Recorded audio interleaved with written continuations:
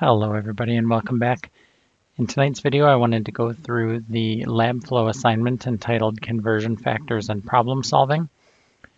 Just like with every other LabFlow assignment, we want to start out with the PDF file, which I already have opened here. The PDF file, when you open it, will give you, as always, the purpose, the learning objectives, the skills, and then the equipment that you would need if you were doing this in person. Notice our learning objectives here are really focused in on the International System of Units for mass, length, time, volume, talking about fundamental and derived units, looking at metric prefixes, and significant figures. So you will want to focus in on those. We've talked a little bit about significant figures in class already, and I'd encourage you to get out the significant figures guide and have that handy so you have that when you're going through this material. The report itself follows a few little videos here. So there is a video on chemistry math, which is great to look at. It's about 10 minutes long. And there's a video on using significant figures, which is about 5 minutes long. I think both of these are worth looking at as a reminder, as a review. And then you have the pre-lab quiz here, and you can check your current due date right there. So I'm going to click into the report, and as with the other online LabFlow assignments, we're going to choose that we're doing this virtually and request provisional data. So in this lab, we then are provided with some data, and we'll just follow through the report. The tables that you're seeing here follow along with what you see in the PDF as well. And so if I skip across the procedure and background here, which you should not do, you should look at all of this. If I skip past, I'm going to see that the first thing that I come to in the report section is rounding measurements. So they're showing me an initial value that may have been read or calculated or whatever it might be. And this particular assignment is asking us to round it to 3 significant figures. The question in each case is, was it done correctly? And so here are those same values. 243 point something something something rounded to 244. Was that correct? If you think it was correct, notice that copy the value if it was correct. So you will put in something in every one of these boxes. All right, the second one, 654,900 rounded to 3 significant figures. Notice this is a super common mistake. The student apparently said, well, I know I want to keep those first 3 digits and I'll round based on the 4th digit. So this 9 rounds that 4 up to a 5, so a 655. So this particular student has gone from a 600,000 kind of a number to a 600 kind of a number. They've changed the value. So that is not appropriate rounding. And we would go over here and punch in a correct value for what we think it should have been rounded to. And you'll do that for each one of these. Then when we go down a little bit further, we see some multiplication and division, some addition and subtraction problems. Remember that with multiplication and division, your answer should be rounded to the smallest number of significant figures in any of the constituent numbers, any of the numbers you started with. So when we look at this first one, I go to my handy calculator and I punch in these numbers, 0.1184 times 8.00 times 0.0345.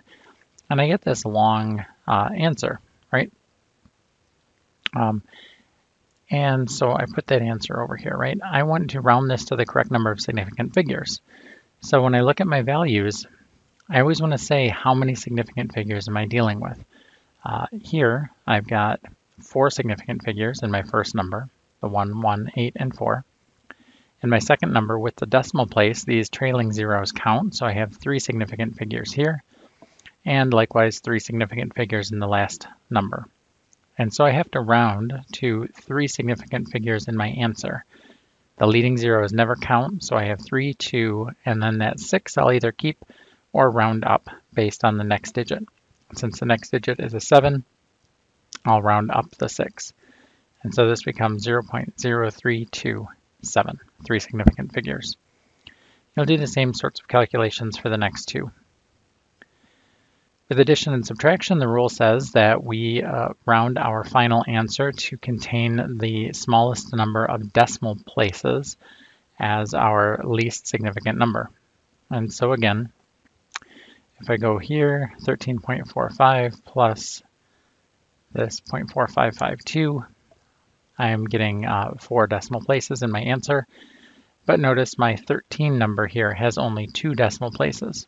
And so I'll round this answer to 2 decimal places, 13.9, and then round up to 1. You'll do the same for each one of these. Then we come down and we'll talk about calculating area. So here's a case where we're using an analog device. When we use an analog device to measure something, remember that we always report our answer to one estimated digit. And so in a case like this, I would read that this ruler is marked in tenths of a milliliter, tenths of a centimeter. And so I should report my answer to the hundredths position, 1 extra decimal place.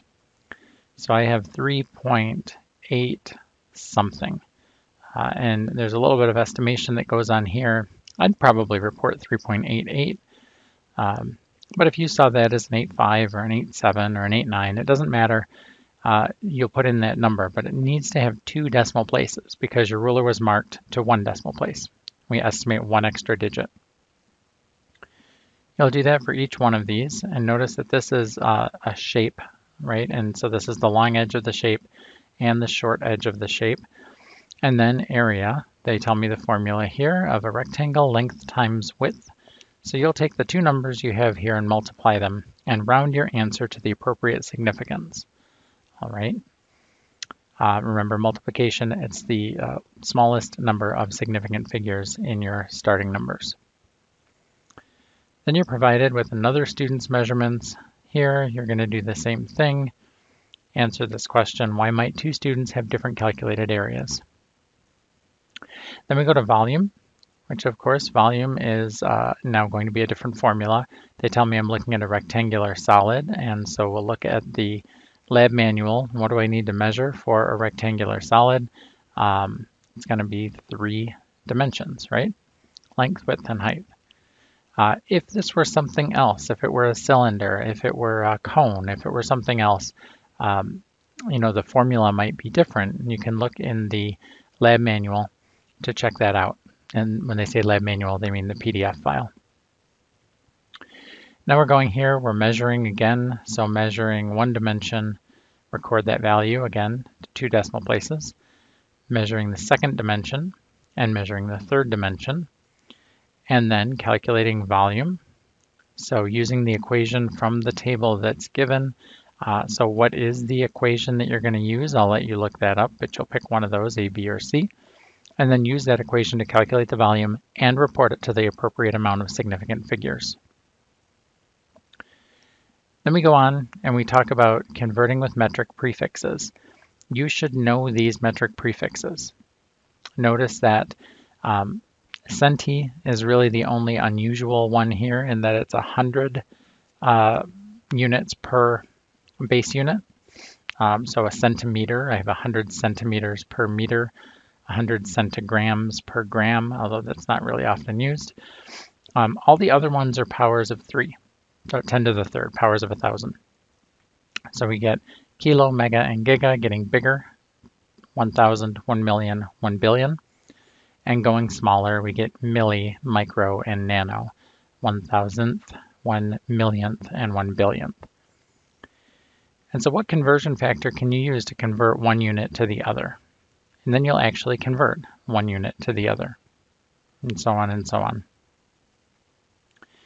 When we talk about non-metric units, of course, using the standard system, or what's sometimes called the English system, we don't have the same easy powers of 10 kind of a thing to worry about. And so you're going to be provided these conversion factors. But basically, given this, and given the conversion factors that we have up here to convert the metric units, you can convert some particular measurement to some other measurement. Notice in this case it would be a 2-step conversion. I'd be converting my 24 meters to centimeters first, based on the metric meaning of centi, and then I'd be using this conversion factor to convert that centimeters to inches. Similarly here, miles to kilometers, they give me a conversion from miles to kilometers. That's a one-step deal. Here, milliliters to quarts, I have liters to quarts as my conversion factor. So the missing piece is milliliters to liters. And so you can convert all of these and watch your units. My biggest suggestion here is to write everything out, including units, and make sure that the units cancel as you're doing your math. In this last part here, calculating your metric height, record your height in inches. Obviously, LabFlow has no idea how tall you are. So, whatever you consider your height to be, put that down in inches right here. So don't do the, feet and inches thing. We're just talking inches. So put your height in inches. Everything else you do after this is going to be based on what you put in this data point. So, if I were doing this, I would put in something like 75. I'm 6'3", so 75 inches here. And then based on that 75 that I would put in, I'll be converting that to centimeters. I would be then converting that to meters. Importantly, here at the bottom, you will have some things written down. I want to see you writing it down with the units. And so, as they say here, use the appropriate conversion factors, write out your work, striking through units as they cancel. I want to see that. So write that down. If you're writing digitally on a tablet or something, that's totally appropriate. You can upload a PDF or an image file here. If you are writing on paper, that's also totally appropriate. You can scan that if you have a scanner. You can snap a photo of it with either your cell phone camera, tablet camera, your webcam on your computer, whatever you've got. If you don't have any ability to scan something, just get in touch with me and we'll figure something out. But as long as I can see what you've done, that's what we're looking for. You don't have to upload to both of these, so just upload to the calculation uploads. And if you've got an upload in one spot, I'll give you credit for the other one as well. All right, and that's it for today. This lab is relatively straightforward. It's meant to reinforce the idea of the metric units, conversion factors, writing out your units and being careful with what you're doing, and of course, significant figures. So if you run into any trouble, please email me. Otherwise, go ahead and get through this, and I wish you the best of luck. Take care, everybody.